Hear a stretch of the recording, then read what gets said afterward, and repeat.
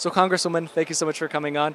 I wanted to ask you, have you ever been to a convention before? I have. My first convention was here in Chicago as a page in 1996, and I've been a delegate to every convention since. And now this is my first as a member of Congress.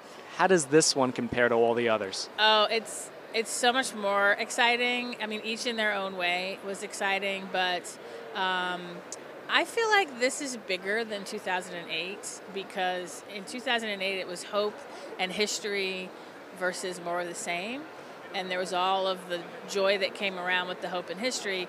But now it's hope and history versus chaos, fear, and division. And the stakes are so much higher.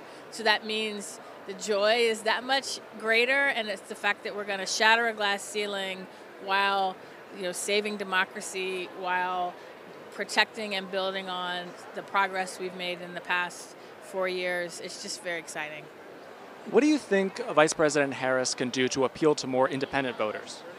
Well, she's already doing that. I mean, we saw some polling that showed shortly after she became the nominee that she was doing well, doing better among them, and that we see some of the swing states that we weren't sure about are now, she's either tied or leading in. And just anecdotally, what I hear among independent voters as I'm campaigning, whether in my district or in other states for the campaign, is they like what they're hearing.